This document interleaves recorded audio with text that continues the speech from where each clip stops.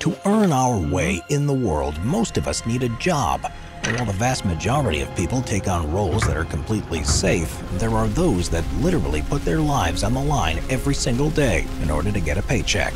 Let's take a look at the top 15 most dangerous jobs in the world.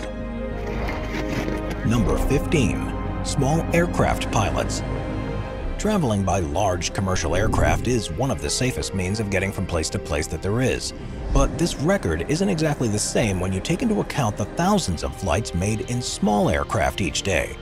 Not only do pilots of all planes put their bodies through greater pressures than the rest of us with irregular schedules and sleep patterns, but those that fly crop dusters, connect remote regions around the world, or conduct transoceanic flights in small aircraft have a surprisingly high chance of dying while at work. In an average year, for example, at least 3 pilots will die while flying a small aircraft across the Atlantic, which is almost one of the most frightening routes because they aren't large enough to fly over any storms that develop, and similar risks are involved when connecting remote regions that barely have permanent landing strips. As a result of crashes or mechanical failure, this all combines to give the industry a fatal injury rate of 58.9 per 100,000 workers each year, which is significantly higher than you might expect for someone working in such a highly trained and seemingly safe industry. Number 14. Loggers. Whether it's to clear large areas of forest for construction work or to help manage an ecosystem from being overrun by huge trees to the detriment of other life, tree fellers are often required in both rural and urban environments. Often said to be the most dangerous profession in the United States, with a fatality rate of more than 30 times that of average workers, there are a number of hazards that someone in the industry will regularly face. The first is that they often work in tricky and hard-to-reach areas, something that increases the chance of injury and makes it far more difficult to react quickly if an accident does happen. The work is also usually done where it's impossible to take large machinery, so the tools of choice are chainsaws, and there are countless injuries each year that are caused by those. The final danger, of course, is the sheer size of trees and how complex it can sometimes be to control them and their bulky branches as they fall. Being struck by trees or falling from heights is the main cause of injuries to tree felling, and the number of deaths, which is estimated to be 97.6 per 100,000 workers, is a figure that significantly increases during periods of particularly bad weather. Number 13. Underground mining machine operators. Mining has been happening for many thousands of years and allows us to extract valuable materials from beneath the surface of the earth. Historically, it was an incredibly dangerous job because of the risk that tunnels may collapse or the release of toxic fumes. And while safety procedures have certainly improved in recent decades, technology has also added extra complexities to be wary of. Due to the nature of the work, it normally takes place in tight, cramped conditions, and when there's an emergency, it can be difficult to evacuate everyone quickly. Explosions are the biggest danger, as they can happen with very little warning because of a sudden buildup of gases and because of the way that shock waves travel along the path of least resistance, which is the tunnels that the workers are in.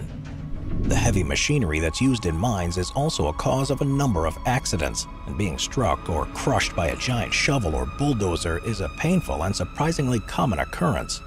With a death rate of 26.9 per 100,000 workers, it's definitely not the type of job that most people are suited to.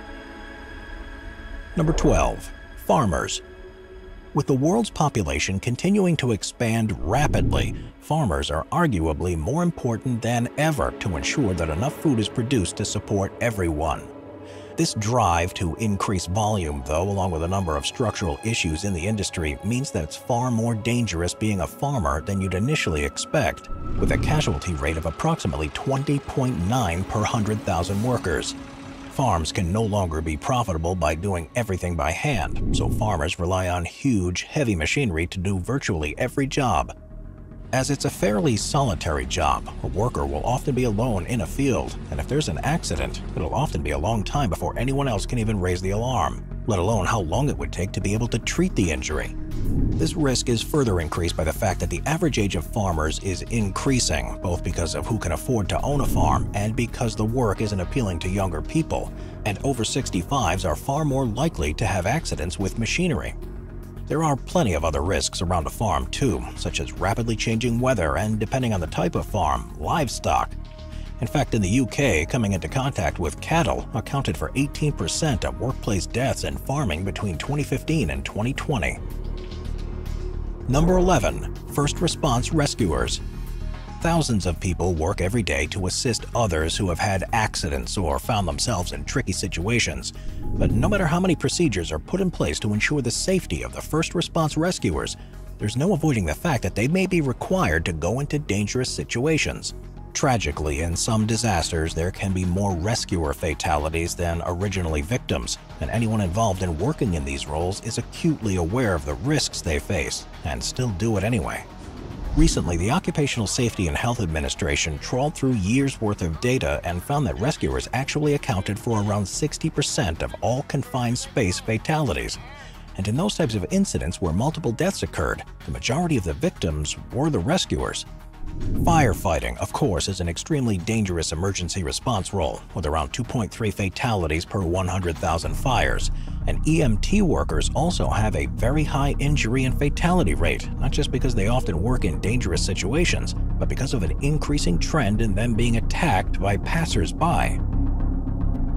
Number 10. Construction supervisors. Construction sites are, unsurprisingly, potentially dangerous places for a range of different reasons. There's heavy machinery, such as cement mixers and cranes. There's extremely heavy materials, and workers can potentially be required to carry out their roles when at a considerable height, all of which gives rise to the risk of fall or crush injuries, among many more. What's less expected, though, is that the people most at risk at places like these aren't actually the construction workers themselves, but their supervisors. This seems strange at first, considering they aren't exposed to the risks as much, but this does make a lot of sense. With a fatality rate of 21 deaths per 100,000 workers, this statistic is because the supervisors tend to move around the sites and are at risk from a range of different factors, as opposed to the one or two that each individual worker needs to be careful of.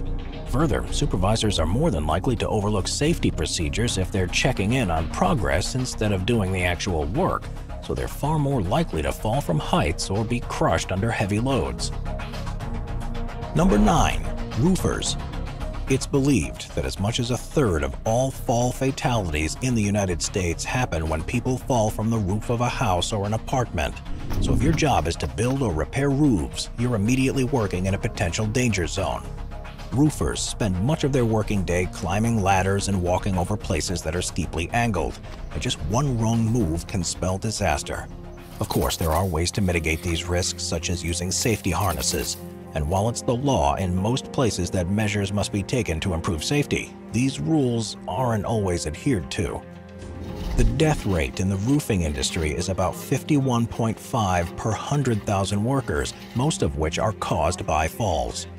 There are other risks to be aware of too that can lead to problems, and these include health complications caused by some of the materials and chemicals that are used, the unexpected presence of animals beneath tiles or in chimneys, and unpredictable weather that can soon turn a seemingly safe roof into a slippery hazard that requires steady grip and balance to safely traverse. Number 8. Slaughterhouse workers. With such huge quantities of food being needed to keep up with demand, one of the most gruesome and dangerous types of facility that's used to support the wider farming industry is an abattoir. Rather than, as used to be the case, slaughtering and processing animals at the farm, they're instead usually sent somewhere that's an industrial-sized processing facility that deals with killing the animals, as well as cutting up the carcasses and preparing the meat for sale. In the US alone, 9.5 billion animals are slaughtered each year, and the majority of these animals pass through just one of 800 federally inspected slaughterhouses. The employees at the facilities have extraordinarily high workloads with dangerous machinery, and this creates the perfect environment for workplace injuries. The knocker, for example, which is the employee responsible for using a bolt gun to either kill or incapacitate a cow, will process 2,500 animals per day, or one every 12 seconds. Accidents are, as a result, commonplace and seen as just part of the job. In 2015, reports show that 5.4% of all slaughterhouse workers were injured, and in that year alone, some of the incidents were so severe that 270 of them resulted in the amputation of a body part. Even avoiding the one-off dangerous incidents doesn't mean workers have it easy, though. High proportions of employees in the industry have nerve conditions, are at a much higher risk of bacterial infections, and report a much higher incidence of mental health issues too. Number 7. Landscapers. It may seem like an enjoyable job. You get to work outside in nature and create stunning outdoor spaces. But working in landscaping is actually one of the most dangerous careers you could pursue, with a fatality rate of 20.2 per 100,000, which is 5 times that of the average. The reason for this risk of death and similar risk of injury is simply because of the environment they work in and the number of hazards they can encounter. First, the job requires working on uneven terrain and often with powerful tools. A chainsaw or drill could easily cause an injury that could even require the amputation of a limb, and there's further risk from the vibrations they send through the body and the noise. There's also the risk of animals, from insects that can bite and sting and carry diseases, to the presence of chemicals that have been used to try to reduce their prevalence. Unmarked buried electrical cables are a particular danger that can cause serious injury if drilled into, and the repetitive motions involved with most tools and the physical exertion required can further cause various injuries. Rather than being an easy career, this is one for the physically fit and strong, and also those who are intelligent and on alert, so they can do a good job while being safe at the same time. Number 6. Refuse workers. One of the industries that's absolutely crucial to the rest of us is waste collection. The average American, for example, produces around 4.4 pounds, or about 2 kilos of trash per day. And if this wasn't taken away and processed, it would all start to build up quickly and turn our towns and cities into garbage dumps. Across the country, there are 120,000 waste workers, and it's a highly competitive industry, where in some cities only 1% of applicants are successful. But there's a downside. It's one of the top 5 most dangerous jobs of all, with a fatal injury rate of 44.3 per 100,000 workers, a figure that's higher than for police.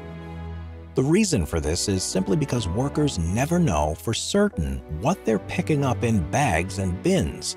And not only do they often have to lift heavy loads, which can cause injuries, but potentially dangerous ones that can poison them or give them illness.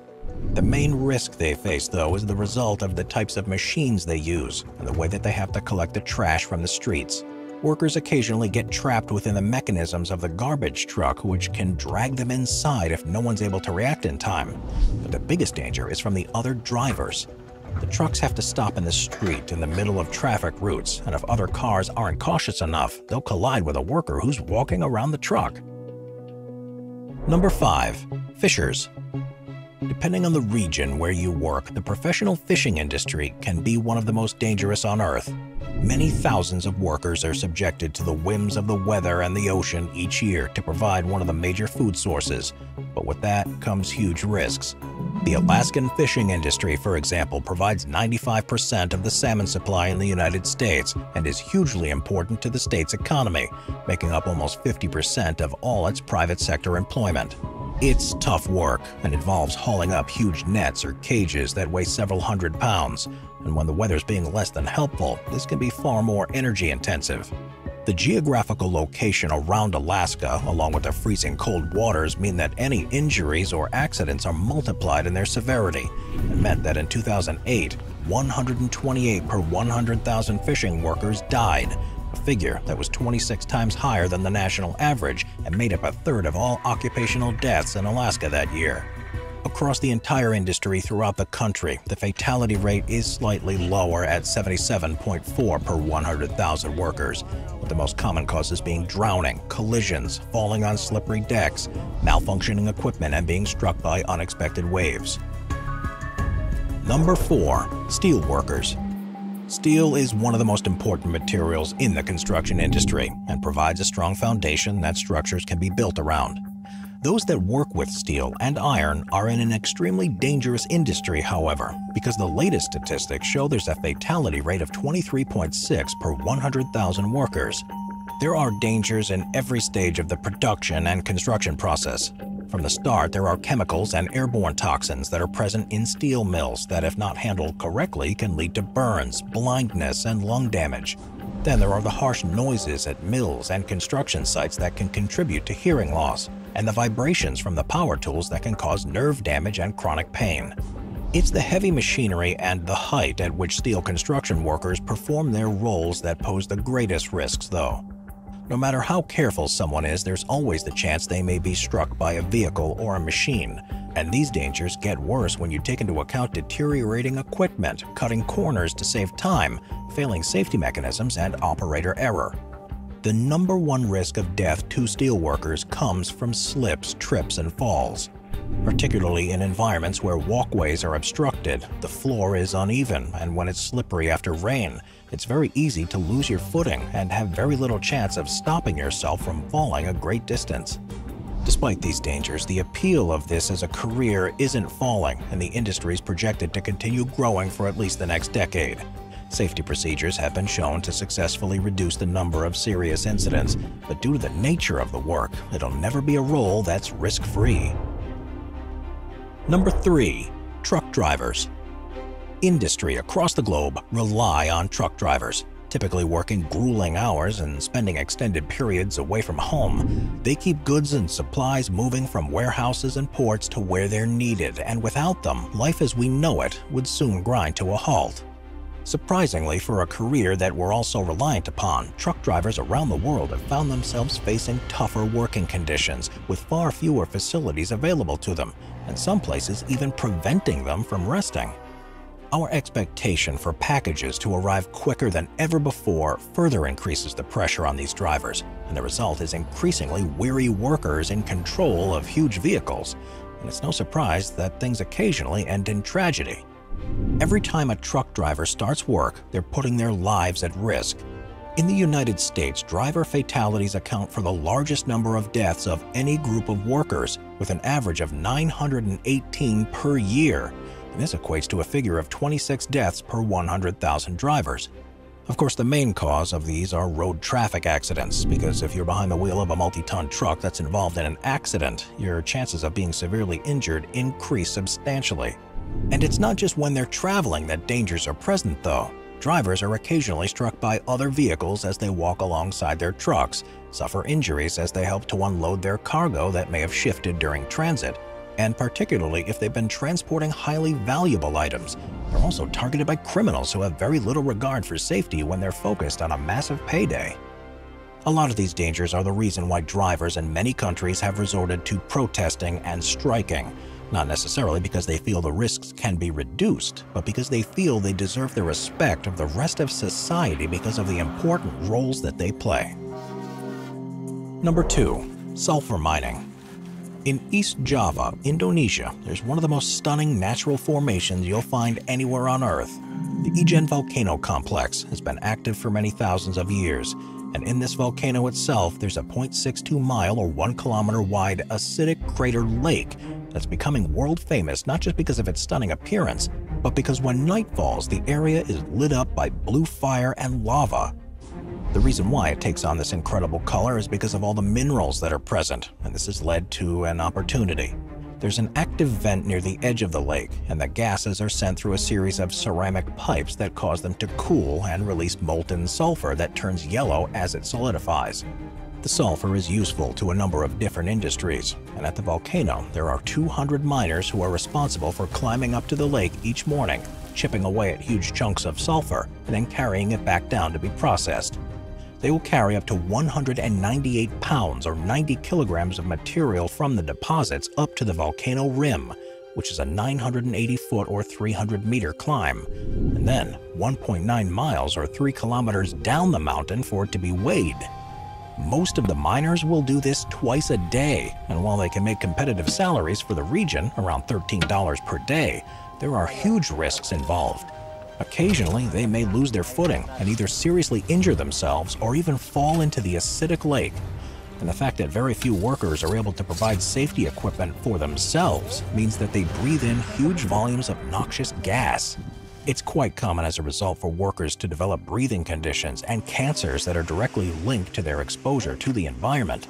And anyone that's done the job for longer than a year has a significantly lower life expectancy. Number 1. Landmine removal. Landmines are the most indiscriminate and cruel weapons of war. Rather than being used to specifically target the enemy, they're triggered by anyone who's unfortunate enough to tread on one. And while this may arguably be justified in a time of war to protect certain areas, the biggest problem is that they remain active long after the fighting is ended. One of the largest minefields in the world is known as K5, and it runs almost the entire length of the border between Thailand and Cambodia. Frighteningly, it's believed to contain as many as 2 million landmines, which is a legacy of fighting in the 60s and 70s, and now it's the job of the international organizations to try to clear them to reduce the risk of local farmers falling victim to them. No matter how well trained someone is in finding and deactivating them, the range of different devices that were buried there, as well as their age, which means they act unpredictably, means that it's an incredibly dangerous job. Fatalities are, thankfully, rare, but not unheard of. But injuries, such as shrapnel wounds and the loss of hands, feet, or limbs, are quite common. Watch our scary playlist for more top 15 videos about the most scary subjects. Sit back, relax, and binge watch all of our best videos.